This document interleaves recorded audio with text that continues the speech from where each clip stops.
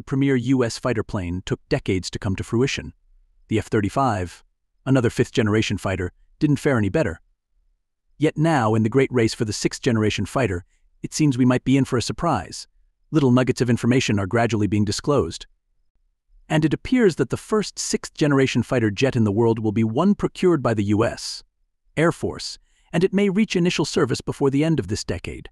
By all accounts, it's going to be a revolutionary fighter design, changing the way we perceive jet fighters.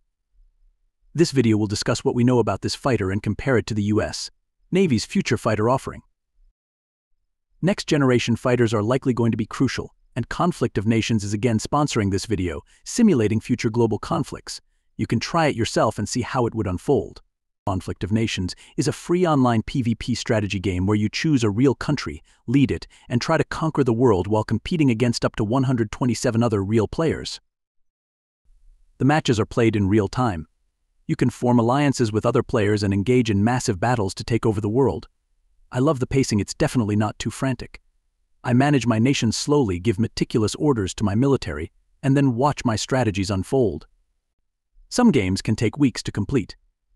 Best of all, Vinca viewers will get an exclusive gift. Click on the link in the description, and you'll get 13,000 gold and 1 month of premium subscription for free. Back to our video. Let's start with the juicy bits first. What have various U.S. Air Force officials recently said about their sixth-generation fighter, or NGAD, Next Generation Air Dominance Project? It will be a family of aircraft. A manned aircraft will form the core of the overall system, but there will be several different aircraft designs overall. And in a mission, a handful of autonomous drones will accompany the manned plane in formation, up to 5, according to Air Force Secretary Frank Kendall. In June, Air Force Chief of Staff Charles Brown said that the NGAD will also have some air-to-ground capability, though that suggests its primary role will still be air superiority. He also mentioned that the Air Force had never developed a fighter with the ranges needed for the Pacific Theater, but NGAD will be the first such design. This seems to support the idea that the aircraft will be fairly large. Exactly how large is unknown, but if it needs a combat radius of several thousand miles, the manned portion of NGAD could weigh at least 50 tons. It could even be bigger, essentially a bomber-sized plane. While unmanned aircraft have historically been small, the unmanned aircraft in the NGAD family are expected to be quite large, possibly even larger than the F-35, to carry weapons and systems for long-range missions. Will all NGAD planes be stealthy?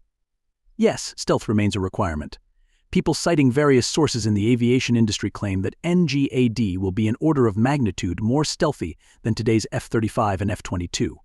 Some even give specific estimates, saying NGAD's radar cross-section RCS is expected to be comparable to a BB pellet, which means a metal ball with a diameter of less than 5 millimeters. Famously, the F-22's RCS was once claimed to be marble-sized. Furthermore, NGAD is supposed to be stealthy in a wide range of radar bands, not just optimized against fire control bands. In this sense, it might be closer to the B-2 bomber's stealth design.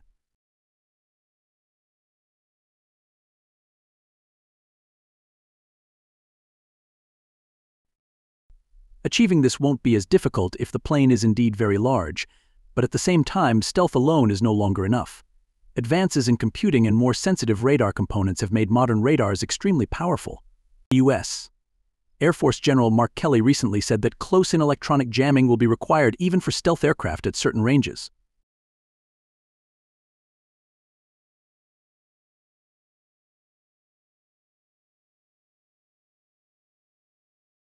Indeed, back in the mid-2010s, Air Force officials mentioned that the sixth-generation fighter might need an escort plane dedicated to jamming.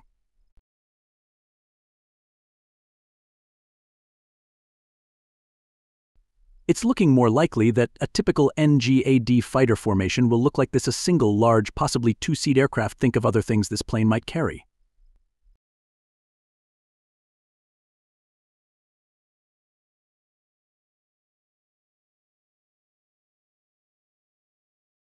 It could feature long-wavelength radars, and its weapons could be a mix of tiny self-defense missiles, very long-range missiles, or even laser weapons for protection against enemy missiles.